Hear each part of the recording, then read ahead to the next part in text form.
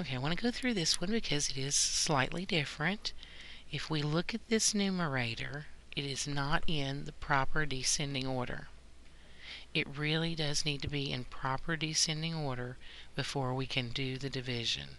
So if I wanted to rewrite this, I could put my 4b squared first, because it's the highest power of the variable, and then the negative 4b would come next, and then minus 5.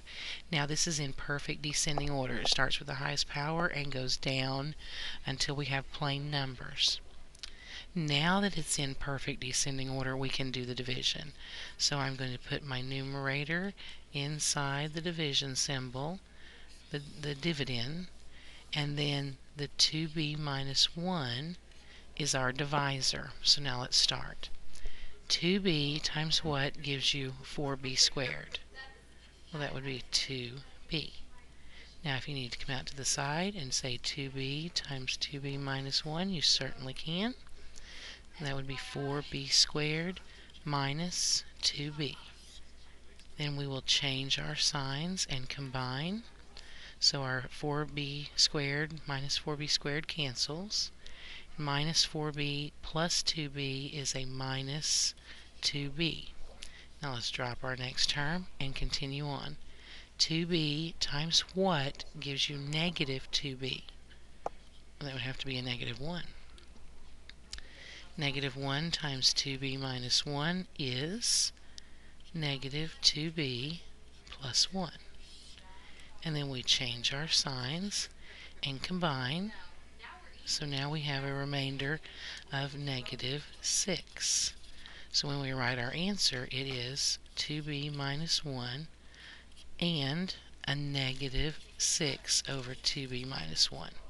Now you could either write it that way, or you could write it as, instead of saying minus a negative 6, you could just say minus 6 over 2b minus 1. It is really and truly the same exact thing. Alright, let's look at the next one here pretty quickly.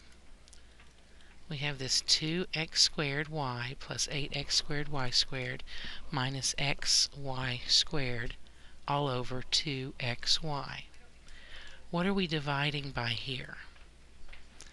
This 2xy is actually a monomial. It's one term. When we divide by a monomial, we have to do the shortcut version. So we don't do long division. So see, we snuck one in there to see if you were paying attention. So we can now change this so that we're rewriting each term over the 2xy. And then the second term, oops, that's a x, sorry about that. That's 8x squared y squared over 2xy.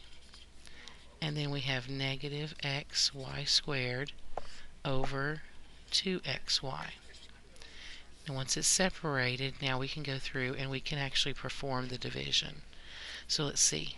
2 over 2 is 1. That cancels. Y over y cancels. And here we have an x squared on top and an x on bottom. So this x will cancel with one of those and just leave us with x for our middle term. Our first term, rather.